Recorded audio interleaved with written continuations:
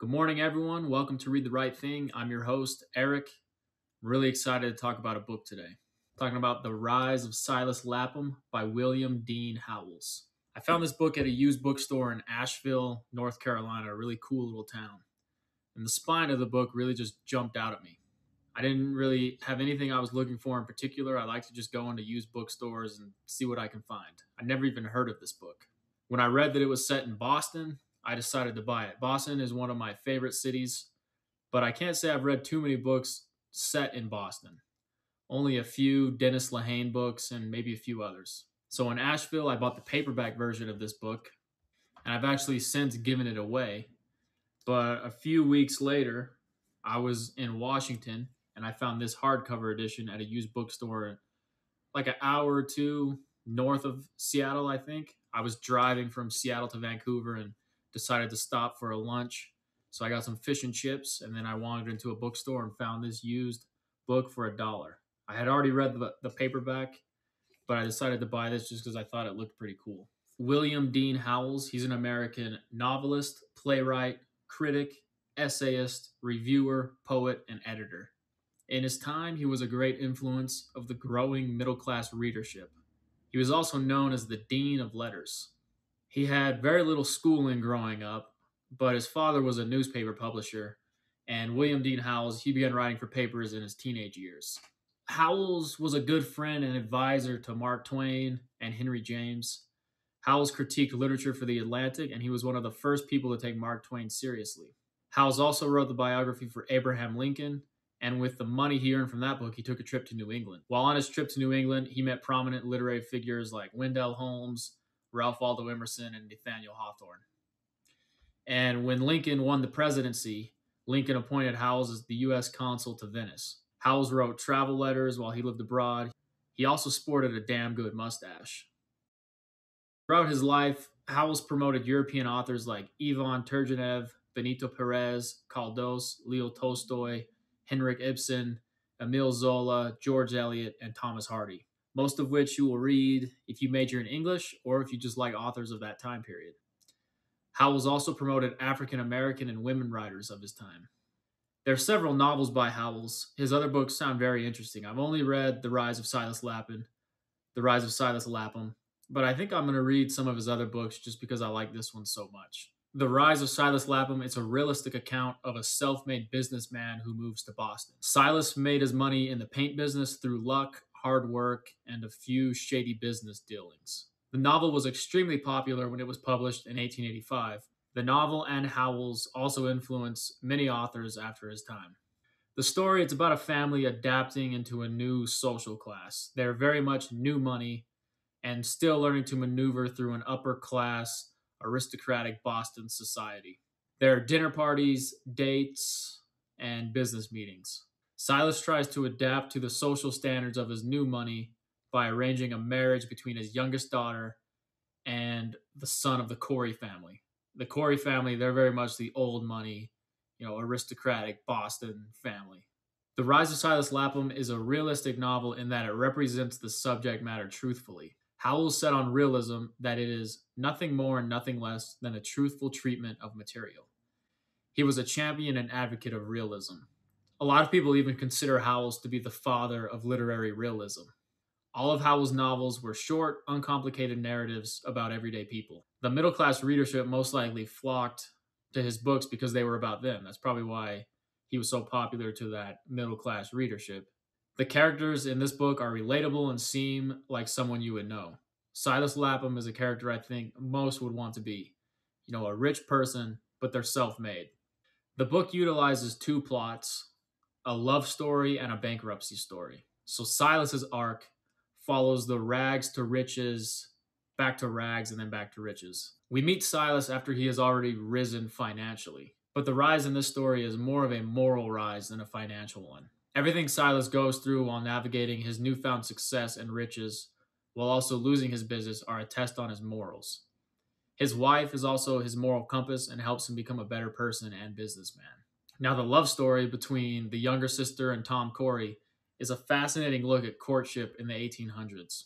I found myself chuckling how Irene Lapham would would really hang on every word that Tom Corey said. As soon as the interaction was done and Tom left, Irene would analyze and dissect every part of the interaction with her older sister or her mom. The love story, it complicates in the end, almost tearing apart the Lapham family. It really was an interesting and funny look at how people entered into romantic relationships in that day. It was completely different than now. So this book is an interesting study of romance and courtship in the 1800s, while also being a study on business ethics and the difficulties of climbing social ladders. There's something for everyone in this book, I would say. Well, maybe not something for everyone, but if you like romance, I think you can enjoy this book. If you're not into romance and you like more business stuff, you could also like this book. But the romance, it doesn't hang over the book and get too sappy, nor does the business part get too technical. For the Lapham family, the difficult part isn't making the money, but adapting to a new social class and all the differences that come with the new group. So, if you choose to read this book, you'll learn about the Gilded Age, social class differences, romance in the late 1800s, all with a post Civil War America hanging over the narrative. America at the time of this setting, when the book took place, was just getting over the Civil War. Because of this, there is more context to everything that happens. America was still rebuilding from Civil War and trying to piece itself together. Similar to now, how we're all trying to recognize our similarities instead of our differences, I think it was the same way then. But recognizing similarities over differences is something easier said than done. I don't think the Laphams trying to blend into an aristocratic society is a metaphor for America, but just one example of people trying to feel a part of a group. Humans and Americans in general, we want to feel a part of something. Adapting to become a member of a group could be even harder amidst great division.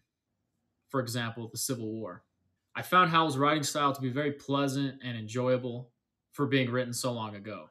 I still found the story and the characters relatable and funny. Silas is terrified of not fitting in with his social class.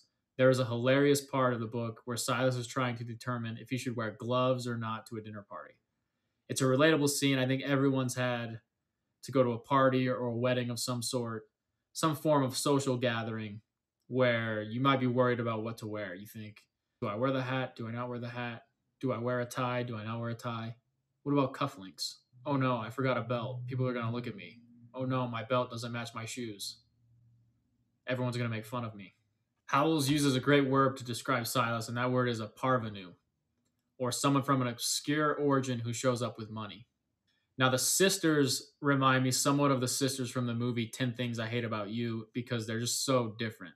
They're almost polar opposites. The younger one is portrayed as more feminine and interested in romance, while the older one has personality and is easy to talk to and has unfairly been labeled as not the cute one, I guess. And that happens in real life too. I think girls get labeled certain ways as the cute one or the smart one, where they're definitely way more complex than that. Some of my dislikes. Like I said, I found this book really enjoyable and funny and readable. But at the same time, it was written in the 1800s, so the language was just a little different. There were some words that I hadn't really come across before. So just keep your phone handy, keep a dictionary handy. I don't think it's off-putting. It's not necessarily a difficult read, I think. There may just be a few words you have to look up here and there. But I'll read an example from the book at the beginning. So this book starts off with Silas Lapham. He's being interviewed by a newspaper writer. When Bartley Hubbard went to interview Silas Lapham for the Solid Men of Boston series, which he undertook to finish up in The Events, after he replaced their original projector on that newspaper, Lapham received him in his private office by previous appointment. "Walk right in," he called out to the journalist, whom he caught sight of through the door of the counting room. He did not rise from the desk at which he was writing, but he gave Bartley his left hand for welcome, and he rolled his large head in the direction of a vacant chair. "Sit down. I'll be with you in just half a minute." "Take your time," said Bartley, with the ease he instantly felt. "I'm in no hurry." He took a notebook from his pocket, laid it on his knee, and began to sharpen a pencil. "There!" Lapham pounded with his great hairy fist on the envelope he had been addressing. "William," he called out, and he handed the letter to a boy who came to get it. "I want that to go right away. Well, sir," he continued, wheeling round in his leather-cushioned swivel chair and facing Bartley, seated so near that their knees almost touched. So you want my life, death, and Christian sufferings, do you, young man? That's what I'm after, said Bartley. Your money or your life? I guess you wouldn't want my life without the money, said Lapham, as if he were willing to prolong these moments of preparation. Take 'em both, Bartley suggested. Don't want your money without your life, if you come to that, but you're just 1,000,000 times more interesting to the public than if you hadn't a dollar. And you know that as well as I do, Mr. Lapham. There's no use beating around the bush. So for me, this book was the right thing. I enjoyed the humor of the family dynamic, the look into business deals, and the social differences of the Laphams and the Coreys. I can't wait to read more of William Dean Howells. So if you enjoy American realism of this time period, I would definitely recommend this book. I think this book is the right thing. So that was my review of The Rise of Silas Lapham by William Dean Howells. Have you read this book? Tell me what you thought. If you found this video helpful, please leave a like or a subscribe. It would be greatly appreciated. So thanks for tuning in. Have a great day.